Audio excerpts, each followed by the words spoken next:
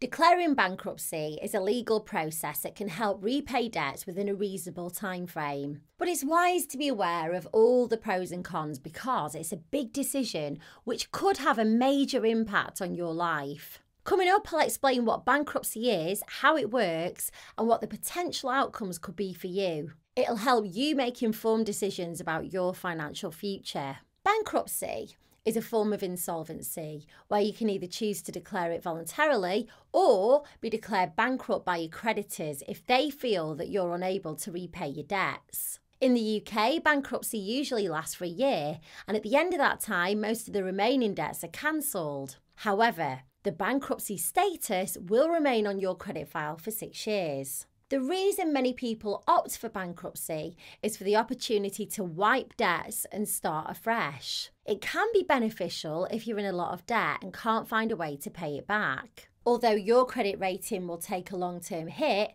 the process itself is generally over in a year, but that year could prove to be a very tough one. It's important to understand that while bankruptcy can solve a debt problem, it also comes with some serious disadvantages. Before making any decisions, be sure to consider your own personal circumstances and weigh up the pros and cons. So how much does it cost to declare bankruptcy? The fee to declare bankruptcy in the UK is £680, which can be paid in instalments. However, your application can't be submitted until the full amount's been paid. There are also grants available for those who may need financial assistance. Let's get into the disadvantages. One of the biggest drawbacks is the impact it can have on your credit file. Your credit score will suffer, making it difficult to obtain credit for 6 years. Details of your bankruptcy status are also made public through the Public Bankruptcy Register. You may also be asked to sell or liquidate your assets, including your home,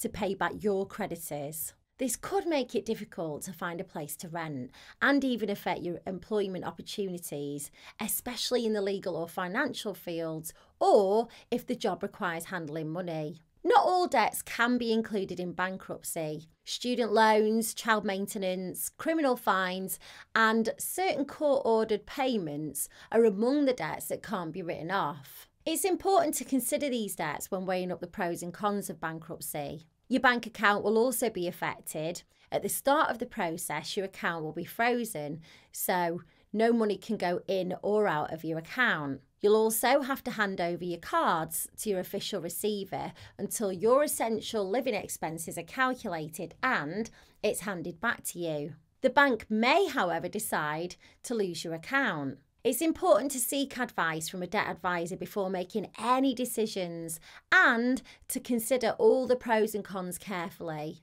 Below this video, I've linked to a form on my new website, and it's got a few multiple choice questions like how much debt do you owe and how many people do you owe. At the end of the form, it'll connect you to a company that I've partnered with to provide you with all the information you need. So click the link below, go and check it out and let me know how you get on.